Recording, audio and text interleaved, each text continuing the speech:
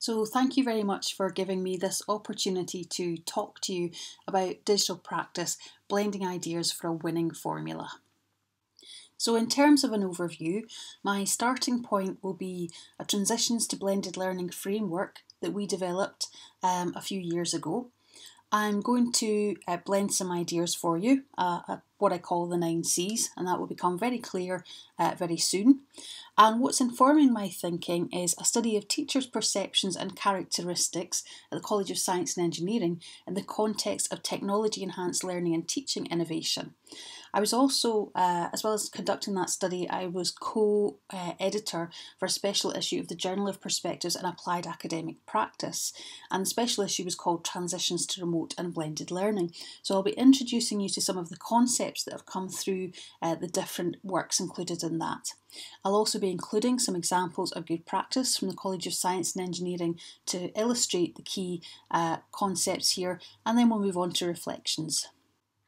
So this is the Transitions to Blended Learning framework developed by Josephina Decola and myself and Kerr Gardner in 2017, and that came out of interviews with a number of staff at the University of Glasgow on their perceptions and experiences of blended learning to date. And so if we work from the outside in, we'll talk first about the change agents. You can see one of these are the changing digital landscape, and obviously that's something that's very relevant right now, the increasing use of technology. We have UK higher education standards, quality assurance and quality enhancement. Internationalisation was very important, came out of those interviews, being able to reach students globally, and also stakeholders' expectations. So students, teachers, parents would be expecting to learn in these new ways. And then if we look at the hexagon structure within that, these are our 6 key considerations or principles that are really important. So things like institutional culture needs to be enabling, management and organisation needs to support staff to engage in blended learning. We're looking more at student-centred pedagogies. The physical infrastructure needs to be appropriate, technology, kit, Wi-Fi, etc. We need learning technology support for staff and students to be able to use blended learning effectively, and we identified ethical and legal aspects as well. And if we go straight to the centre of the diagram, we've got our students, we've got staff, and we've got the institution. And what we identified is that there should be institutional alignment of these 3 groups. And this would be done through commitment to blended learning, communication about learning and teaching, collaboration, and competence. And competence is very important, obviously, in terms of being able to use technologies effectively. And so the 4 C's in this diagram, I guess, fed into my thinking about the 9 C's that I'll explore very shortly. So I'm going to be talking about some of these principles in the context of a study that I conducted with teachers in the College of Science and Engineering from 2017 to 18. And there were 4 research questions underpinning that study. What did teachers understand by the term innovation? What characteristics do innovators and early adopters have versus the mainstream majority? And I'll introduce those terms to you in a second. How are these groups influenced by external factors, such as institutional culture? And how can we enhance all teachers' digital practitionership? I'm not going to go into all the details of this study, but I'm going to present selected parts of it. But if you're interested in reading it, there's a paper in the special issue of JPAP. So I said I would explain the terms early adopters and reluctant majority. These terms came out of work by Everett Rogers about 20 years ago, and he basically identifies the different categories as frequencies in a bell-shaped curve, starting with the innovators. There's very few of these. There's more early adopters, and then we have early majority, late majority, and a very few laggards at the end. And in relation to the diffusion of innovations or the context of TELT, the adoption of technologies, the innovators and the early adopters are visionaries and enthusiasts. So the innovators will either use technology in very innovative ways or even develop the technologies themselves. Early adopters will be among the first to use it and are very confident using new technologies. Whereas the early majority are more pragmatic. They will wait till something's been tried and tested and adopt a technology if it's shown to be useful. The late majority are much more sceptical and often adopt out of necessity, which is very relevant if we think about people transitioning to the pivot online, for example, who perhaps hadn't used blended learning to the same extent before. And then finally, we've got the laggards who are very resistant to change and who may not adopt change at all, in fact. And in the study findings that I'm reporting here, none of our staff reported themselves to be laggards. So what I'm now going to present to you are the 9 C's, the winning formula as I see it. So my first C is change. And I'm going to quote some work here from Doug Specht and colleagues in the recent JPAP issue. So they say, on response to COVID-19, despite over 2 decades of development and discussion across UK higher education about digital futures, the sector was largely unprepared for this move and had to demonstrate extraordinary flexibility and speed of action. And they go on to make the point that despite the many years of government investment, it still wasn't enough to move on the sector, to change the sector.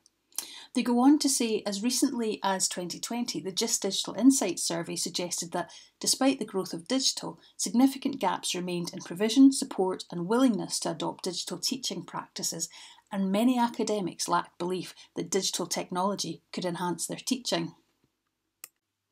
And that brings me to my second C, which is confidence. And we know that confidence or self-efficacy, especially in technology use, is important for teaching innovation. So we have one citation there, but there are a number of them. And so when we look at the GIST Digital Insights data from last year's survey, we can see that nearly 3/4 of staff are either very or quite confident at trying out new technologies, and around half use digital tools and platforms confidently in the classroom. Given there might be a response bias in terms of people who are more digitally confident, does that chime with your experiences and thinking about your colleagues too? Is that about right? And do you think that might have changed in the last year over the pivot to online? The third C stands for capability or digital capability. And here I'm drawing on, first of all, Beetham and Sharp's digital literacies model that was developed for students. So we have here pyramid, we have access and awareness, first of all, access to technology and awareness of its benefits, skills, then practices, what people do, and then identity, who are they as an individual. And Liz Bennett developed a digital practitioner framework around digital capability from this model. And if we look at some of the survey response data, so I'm going to start with access, you can see that there's no significant difference here between the innovators and early majorities versus the early majority staff versus the late majority. Then we move up to skills, and you can see that there's one significant difference here in relation to being able to teach themselves how to use new software, for example, apps. And it's perhaps no surprise that the innovator early adopters are leading ahead with this particular skill.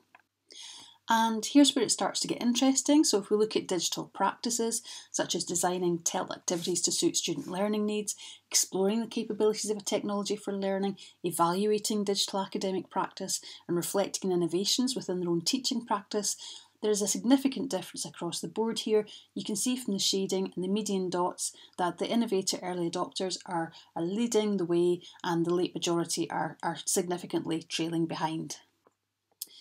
And then we get to the top level, which is around identity, being confident in their attitude to tell, being willing to invest time in exploring and evaluating tell, being able to balance the risk of innovation with its potential for learning, and being convinced of the potential of technology to enhance and transform learning. Here again, we see significant differences across the board, and we see from the median dots and the shading distribution, again, the innovator early adopters are leading the way.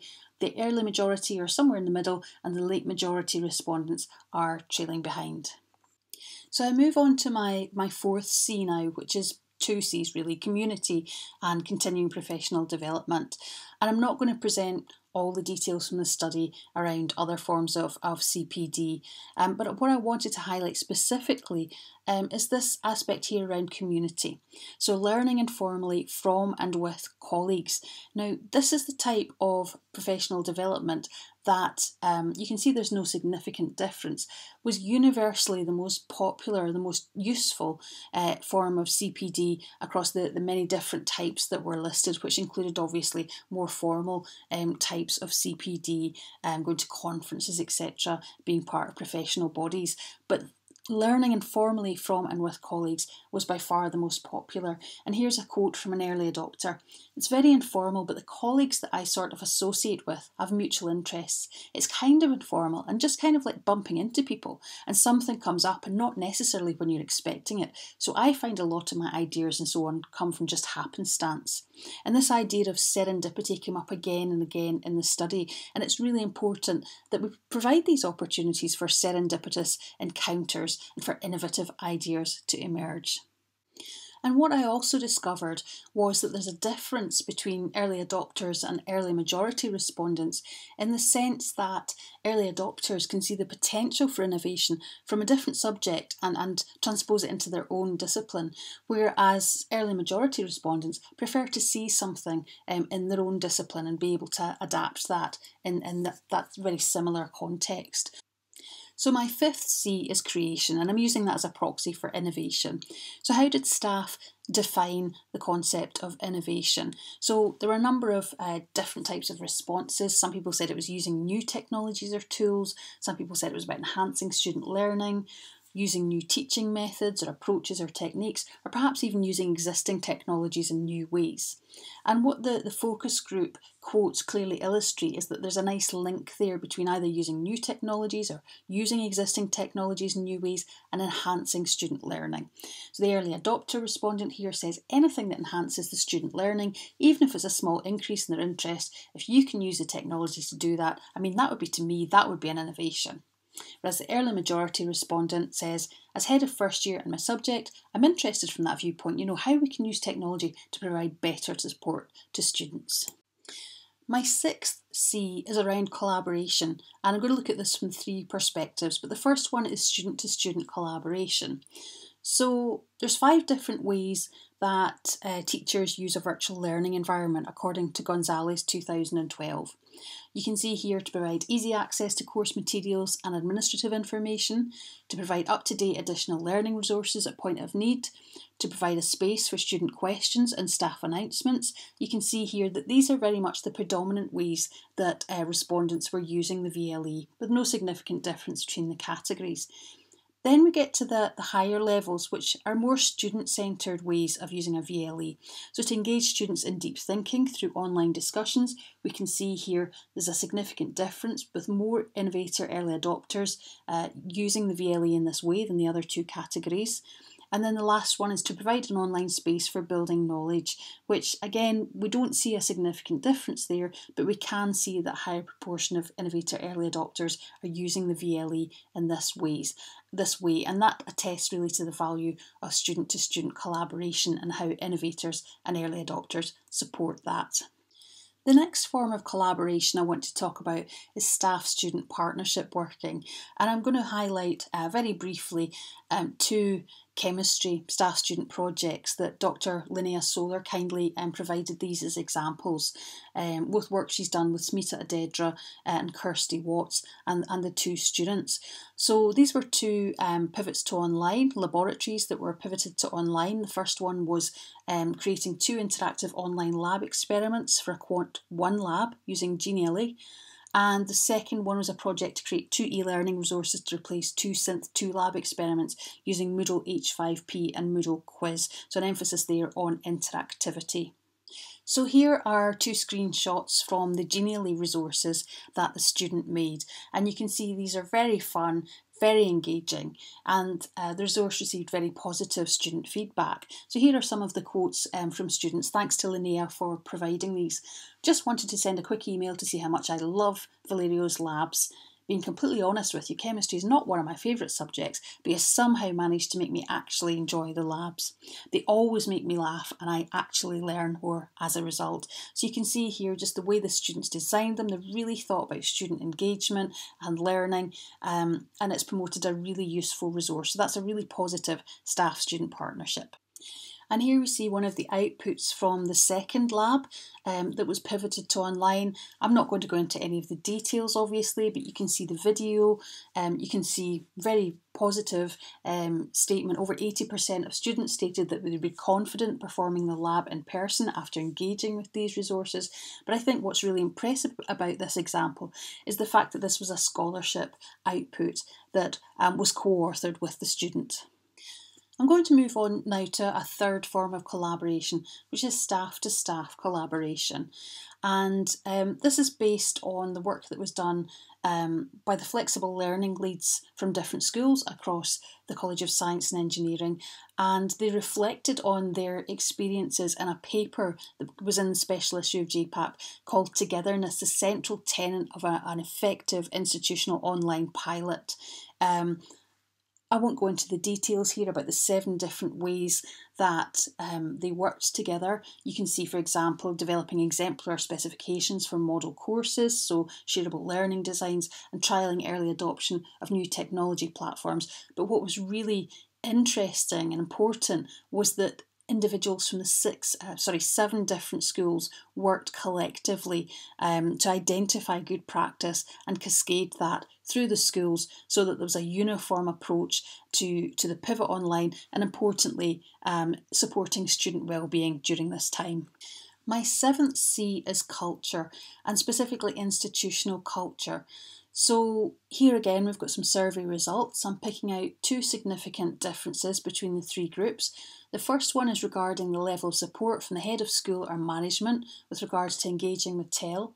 And you can see here that the innovators, early adopters, see that as more of an enabler than the other 2 groups. And the presence of a community of practice of educators using TEL. So we can see that the medians are the same here, but we can see from the shading distribution that there's a difference between the 3 groups, with the innovator early adopters leading. What does this mean? Does it mean that the head of school or management were actually more supportive to the innovators or early adopters? Probably not. I'm thinking that the innovators or early adopters perhaps persisted more in the face of challenges. And with regards to the presence of a community of practice of educators, I wouldn't imagine for a second that people who are from the mainstream majority would be excluded from that community, but maybe they just didn't realise that it existed, or maybe they lacked confidence in terms of participating. So perhaps we need to think about how to support that so that the mainstream majority feel more enabled by the institutional culture. The 8th C is around care.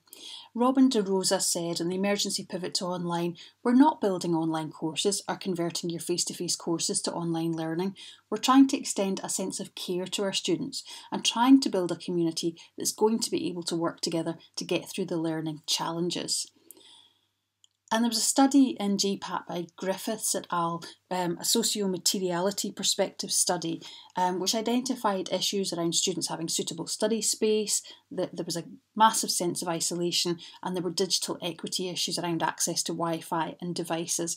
And here I always like to refer to Maslow's hierarchy. If you don't have the basic needs met, you can't reach these higher levels. So if you don't feel connected to students and you don't have access to basic equipment, then you're not going to reach these higher levels of self-actualisation.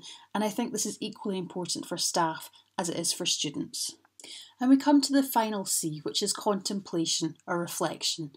What have we learned from the pivot to online? How do we keep progressing blended learning rather than what I would say is regressing to traditional education? You could alternatively argue that some forms of traditional education like face-to-face labs are incredibly important, but still, how can we progress and capitalise on the work that we've done? Early adopters are hugely important in driving change. Is there actually still a reluctant majority now? And how can we continue to develop ourselves as caring, competent educators? So here's the 9 C's, the winning formula that I think make a winning blend. Change. How do we harness this? How do we build people's confidence in using learning technologies? How do we help people build their digital capabilities or the level of digital practitionership? Can we make sure that there's access to communities of practice and CPD that we know all staff enjoy and take part in? Creation or innovation, important to use technology enhanced learning and teaching to enhance student learning. Collaboration, this might be in the context of active learning, staff-student partnership working, or interdisciplinary staff working.